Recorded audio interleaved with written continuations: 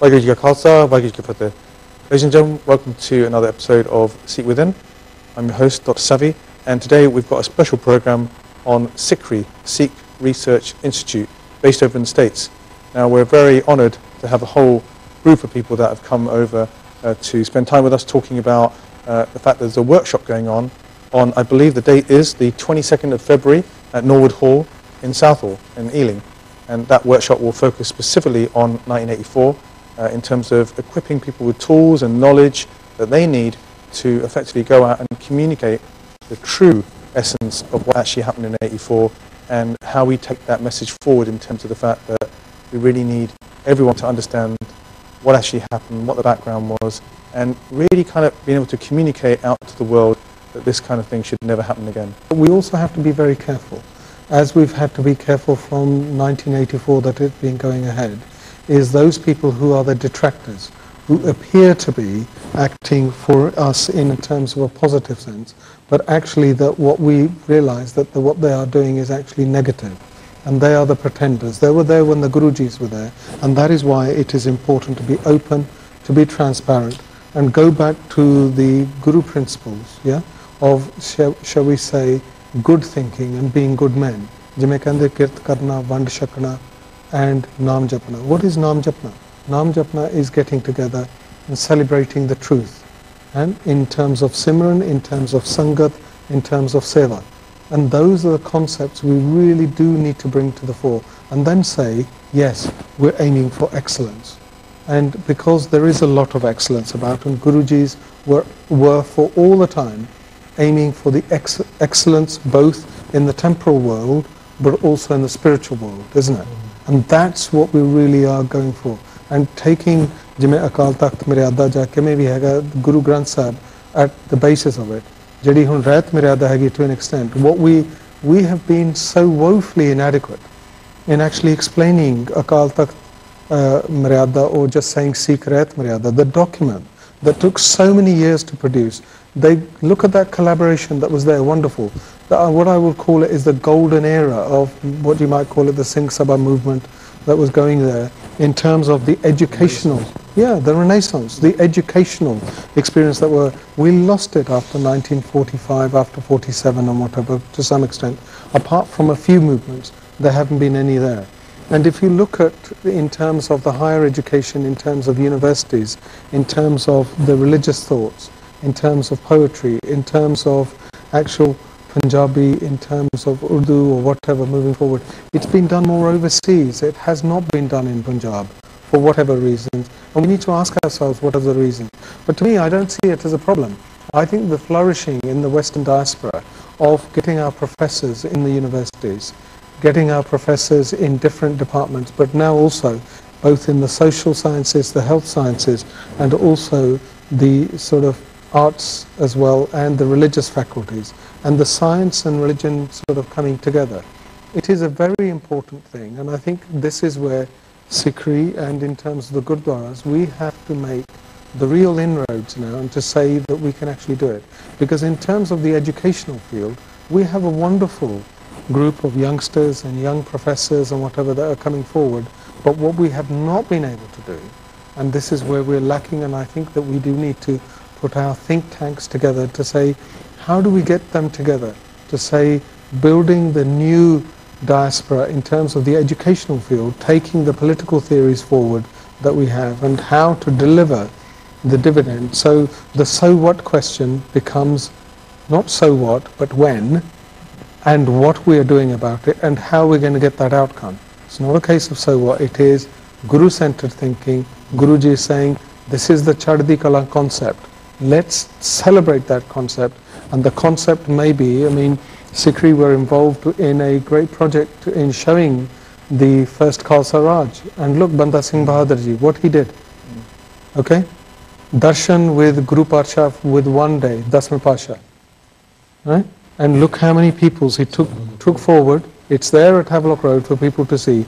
And what I do is whenever visitors come to Havelock Road, I take them first not to the beginning, but to the letter written by those English agents who are writing back to the East India, I think it's the East India Company, isn't it, Shamsher? Right. And what he's saying, look, in terms of martyrdom, Banda Singh Bahadur ji is there, he's held in prisons, but those young men, up to about 100 a day, are martyred.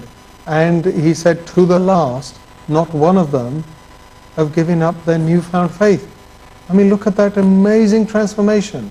But those people who had only taken over the Sikh faith in the last 5 or 10 years or even 3 years or whatever, and what did they do? For Banda Singh Bahadur, not just Banda Singh Bahadur, for truth, for Guru, they're saying, we are happy to be martyred, we're happy to give up our lives. And the whole history, our ardas, where do we start our ardas? Absolutely. Yeah?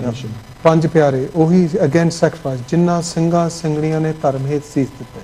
Again, we find it difficult to explain that and explain the spiritual sort of strength, the magnificent strength that comes from ardas.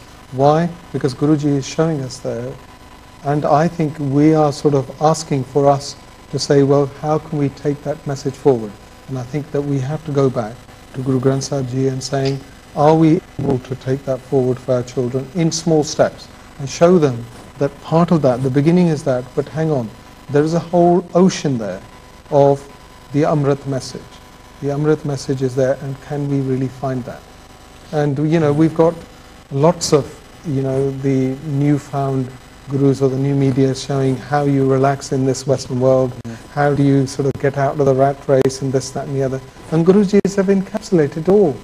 But our weakness has been, our sort of weakness has been because we have not been able to take it out forward. And I think in small steps now, I think the projects that we're doing, the projects that Sukh, whatever, leading in the Gurdwaras, and how we're doing that on the stage, is actually to say that the Gurdwara is the central focus, right, but yet the terms of what we should be doing in Gurdwaras is the discussion we should be happening and say, yes, we do those programs of coming together, but we need to be able to understand what they really mean in the spiritual sense, and we need to be able to communicate that. I do like the idea of the discussion element, because in one sense, do you run a Gurdwara like an assembly?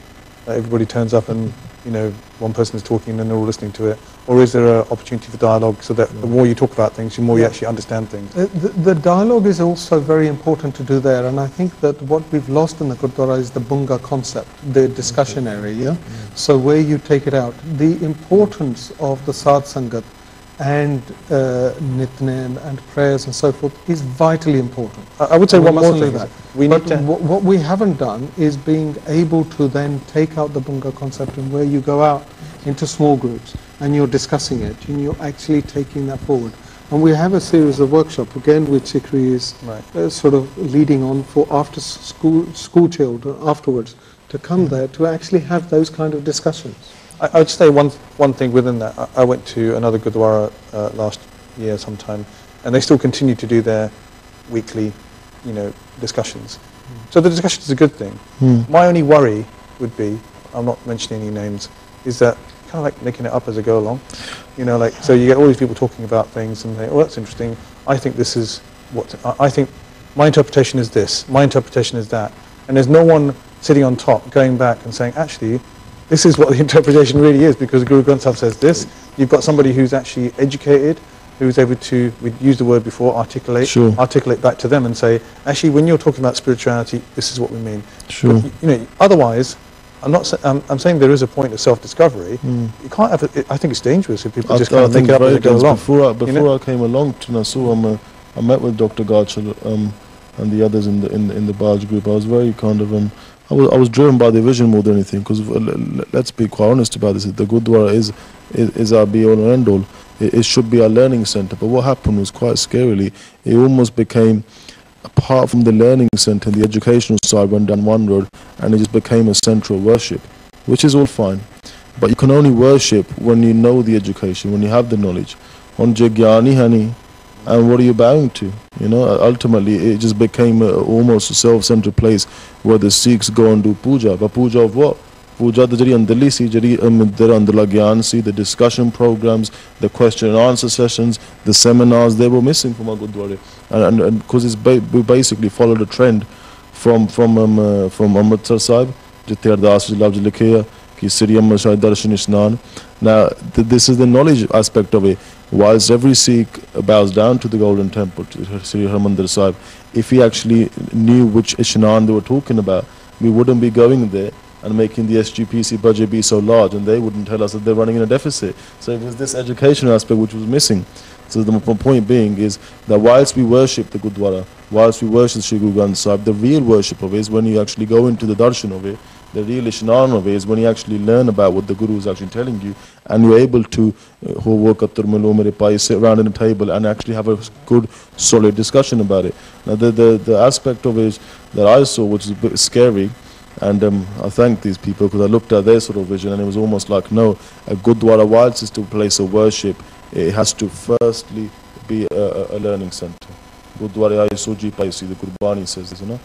Pai Gudas Ji says, Kakaram Dar Taram Sal, Hove Kirtan. So that was so we have the learning from the Gurbani, so we can go back to our homes and we can make our homes a Gurdwara.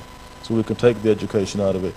Now, whilst our religion's always been kind of almost targeted in terms of a Sanatan Mat, or a sort of a prehistoric way of thinking, Stone Age way of thinking, where faith is everything. But you're only going to believe the faith is everything when you have the knowledge. Now, knowledge is power, power is knowledge. It's two-handed, you know. Or now, if you keep saying that the knowledge is great, and I worship it, but you don't actually want to know what the knowledge is, and that is very dangerous. And this is what I think this is what happened in many Gurdwaras. Yeah. Certainly in some Gurdwaras in the UK, it happened in Southall for years. It happened in Southall post 84 for years. Because our mindset and our school of thinking, and you could say our traumas were somewhere else. We didn't know where to go back to. Now, as Shamsher said, and as Dr. Garcha said, now the 84 thing has to be Guru-centered. It has to be, what does the truth of 84, if we are to get any sort of justice in terms of it, it has to be in collaboration in the truth that the Guru tells us. Whilst there are many sort of second or third or fourth stages, with Nome Padshah Wale Bai Manjiyan Sigiyan. This also happens during the 1984. You have one Panthi committee, you have another Panthi committee. You have one assembly point over here, you have another Shromani Akali Dal, Amritsar, you have another Shromani Akali Dal. It's always trying to be basically replicating itself. Just like you see a leader going in a white car to save himself, he'll have seven alike. Oh, you mean like a decoy? Yeah. And this is what happened in the Gurdwara. It was almost to a point, like you said over there, making up on the spot. You've got one Prachari making on the spot. Now multiply 52 weeks. That one Prachari is on for 1 week. Now multiply him making up on the spot by 52 of them making up on the spot. How dangerous that would be. Yeah, and this is why it's important to have consistent knowledge and also well researched system in place, which is what Dr. Garcha was talking about. Ultimately, that system in place at the moment, it's none other than Sri Guru Granth Sahib. It will never be none other than Sri Guru Granth Sahib. To go hand in hand with that, we have the Panths, Shri Akal Takht Rahat Maryada. The only sad thing is those who are meant to implement it, those who are meant to actually police it, they're actually damaging it themselves, which makes our life more difficult. But if anything, it makes us more stubborn to actually promote it. And that's a positive. So if we were to kind of use an expression, seek within, right? If we were to seek within ourselves and say, there are some things that we need to do. We need to be better educated. We need to have organizations out there that are well funded, that can do the research.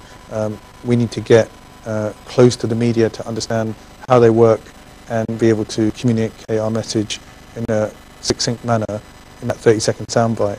Then that means that kind of implies there should be a whole lot of programs in place that is structured. Or do you think it's just emergent, you know, that the more of these we do, the more that we're like, actually, that's quite a good theme, we'll do another one on that. And that's quite, there's a danger, in one sense, that you're randomly creating things without a consistent strategy or a mission. On another level, some decent knowledge is better than no knowledge. And on another level, it might inspire someone to go off and do more research. So when somebody comes to your workshop, they might say, actually, I really want to know more about this, and I really want to take leadership on this. If you look, the research, a lot of it has been done. Right. What we haven't looked at, if you look at Bhai Veer Singh Ji's work, we haven't translated them, a lot of them, haven't made them available. So a lot of Sikh scholars have done a lot of research, and if you look at the Chandigarh group, where they had done quite a lot of research in terms of rebutting some of the sort of anti-Sikh sort of thoughts that were coming through in terms of looking at MacLeod thinking or whatever, and others that had trouble is we're not bringing that to the fore, and we're not able to bring it in a understandable way, because Is it because we don't invest in it? Yeah, no, we have invested in it, we have invested in their books and whatever, but what we haven't made it available is available in the kind of discussion that we're having now. Yeah, Right, okay. Make it simple, make it straightforward, and make the thinking there. Now, I think the absolute prerequisite that we have is, like Sikh Research Institute as the Singh Sabha movement, is you base all studies on Sri Guru Granth Sahib Ji. Now, if there is a problem, if there's an issue with that, then we've got to say, well, hang on, our primary resource is Sri Guru Granth Sahib Ji, and we know that if you look at it in terms of any kind of sort of examination that you do, it stands up to textual analysis by any of the world scholars of any other faiths. It doesn't matter. So therefore, I think that we need to make sure that it is based there, but we need to make it simpler. We need to make it more available. We need to make it more available in the sound bites that we do for young children, like the program that we have there, basic for different age groups. And we have a lot of people who are doing a lot of good work, even in the schools, even in the Sunday schools, but again there, we need to make sure that the curriculum is consistent and the curriculum is standardized also in the Punjabi schools that we have. And that is a task for all of us together, based in Gurdwara, based in Sikh schools, based in other societies that we have. So, but basically just going back to that point, and based like Sikh Research Institute is doing, basing it on Guru Granth Sahib. And that is the important thing to understand and say, look, have we referenced it back? If we reference it back, then we don't have an issue. Where we're not referencing it back, that's where sometimes the problems are arising. And that's why we need to be careful. So we can learn a lot from the Guru's methods of how they taught, how they engage with people. When I was growing up, a lot of the Sikhi education that I received was very top down. It was very, this is the way, this is the expert, and they're giving their opinion, and it becomes fact. And that's why we get a lot of this mindset that's developing, where we have almost a cult-like following of individuals, and numerous Sads and Babbe have adopted this method of preaching and taken it to the nth degree. The Guru's method was always of dialogue. It's always, how can the Guru make the message, make the Guru's teachings relatable to the environment that you're living in. If you look at Asaki Var, it's all situational commentary. It's the Guru's observing practices taking place in front of him in his life, and he's relating his teachings and his understandings to his environment. And the Gurus do that consistently throughout their lives. And it's all like, I totally agree with Dr. Garcha, that all of the resources that we have are there. And we've had incredibly ingenious Sikh scholars like Kapoor Singh and Puran Singh and Veer Singh, to the extent that I would say even to this day there's been very, very few individuals that have been on that level.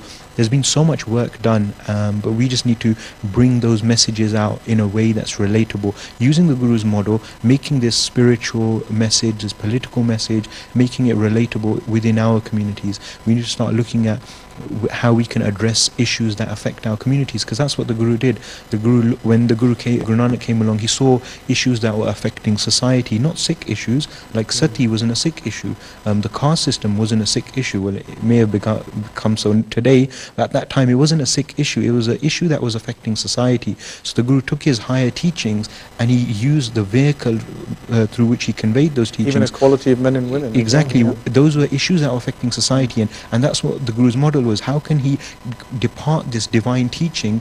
And if you look at the basic principle, is if you're not fed, if you're hungry, what do you care about higher teachings? So the Guru's message was always very practical and very relatable, and I think that was perhaps Guru Nanak's greatest gift, that he could communicate from emperors and diplomats all the way down to somebody who worked in the field. Absolutely across the board he could communicate. We're talking divine, deep, philosophical, political ideas that perhaps you don't even understand the significance of them when they're being conveyed to you, but when you put them into practice, your entire life changes. And that's what you see when you start not only worshipping Guru Granth Sahib, but you start understanding the teachings and making them relevant in your life, understanding not only the linguistic definitions, but the cultural context in which they were written, and how you can make them relatable to your life. That's when you start seeing transformation, like you're saying, in leaps and bounds, not only within your circle, but your entire community changes. And that's what you're saying as Sikhs, as humanitarians, that's one aspect of it, as political engagement, as Doctor was saying, that's another aspect of it.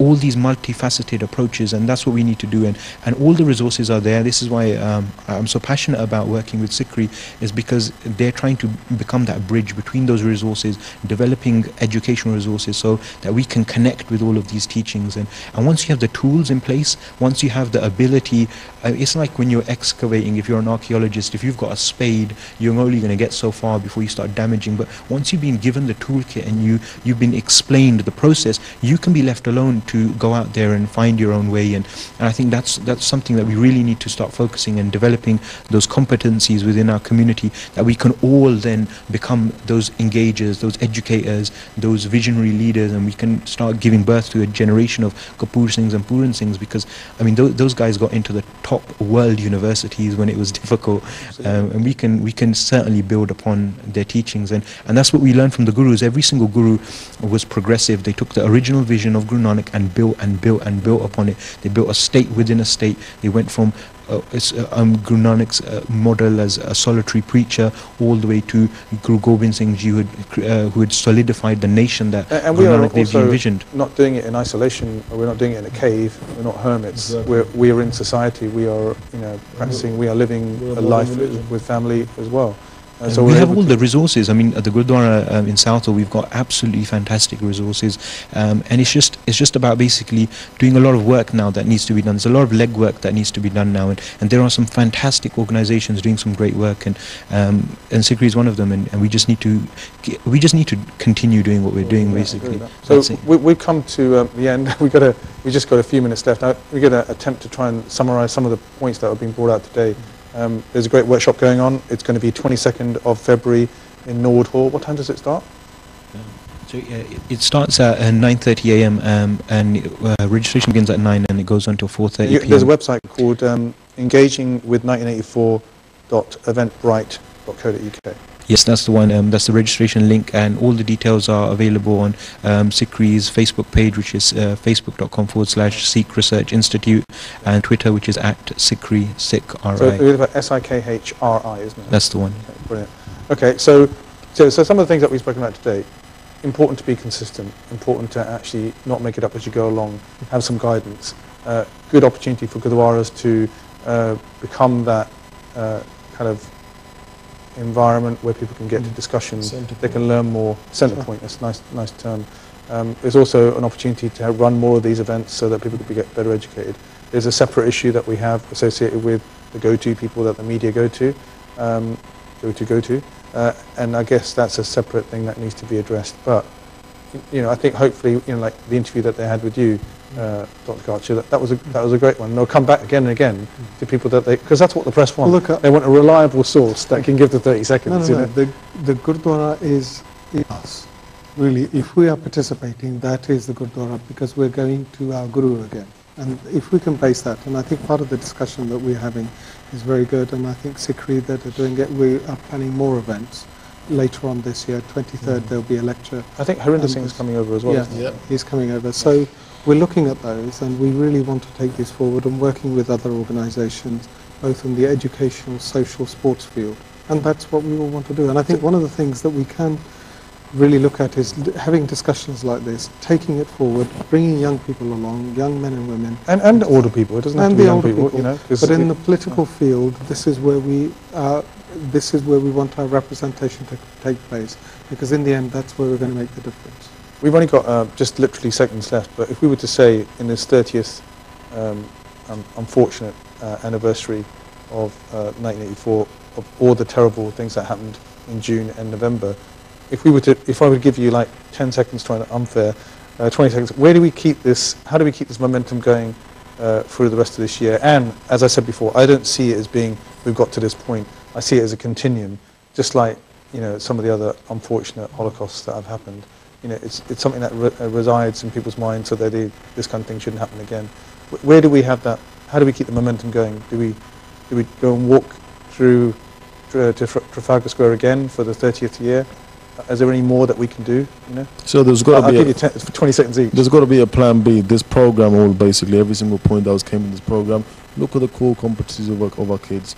Build upon that. Now, when you've got our youth going forward, when you've got them educationalized in today's system in the Western world, when you've got them knowing about the Gurbani, the 1984 issue will be going to the masses itself. So you've got them in higher sectors, you've got them in public sectors, private sectors, you've got them as civil servants. Now they will carry the 1984 bandwagon in itself, and they'll carry it in a much more articulate way because their basic foundation is very, very solid. So we just build on workshops like this and let the momentum take over for years to come. Well, what about you? What do you think, Shamsher? I think Dr. Martin Luther King said, if you can crawl, walk or run, just keep moving forward. I don't think there's anything we can do to stop the momentum. I think that's an important question. It's going to happen. There's events that are occurring organically. Student organizations in this country and across the globe, wherever there is Sikh population, are going to be doing events that, because it's such an important year. I personally don't like the term anniversary because to me I can't translate it into a Sikh context. So for me it's 30 years since the attack, and there's going to be a continuing momentum. There's nothing we can do to stop it. I mean, the events like this are just the beginning. They're just going to continue happening, and we've got to see how can we be involved is the question really. What do you think, Dr. Garcha? Basically, look, I think what we need is talk lovingly, talk with humility, go back to Guru Granth Sahib Ji. If we can do that, I'm sure that we will succeed. I don't think we have any issue. And look at the concept of Chardi Kala and bring us all together. Because even if we have our differences, let's air them in a nice way, with talking with Nimrta, being able to listen to each other's point of view, and then say, what is our real goal? What is our real aim? Let's agree the agenda. Absolutely. So that's it this particular week for the show. Thanks a lot for tuning in. I'd say thank you very much to Dr. Garcha and Sukhdeep Singh and Shamsher Singh from Sikhri, Dr. Garcha and Sukhdeep Singh from SGSS over in Southall. I've been a host this time around. Hopefully we had some dialogue and we inspired you to go out and learn more, attend the event. The details, as we said earlier on, rewind and see what time that is. It's at 9:30 on the 22nd of February. Engaging with 1984.eventbrite.co.uk, or you can go to the Facebook page /Sikhri from facebook.com. So that's it for this time around, and I'll just leave you with one message, one of my favourite songs from Lali Shifrin. It's very much a strong kind of statement from the times of apartheid, and the song was called Something Inside So Strong, and I think that's probably something we all need to bear in mind. Be strong and be out there to reveal the truth and seek the justice that we can all get. Waheguru Ji Ka Khalsa, Waheguru Ji Ki Fateh.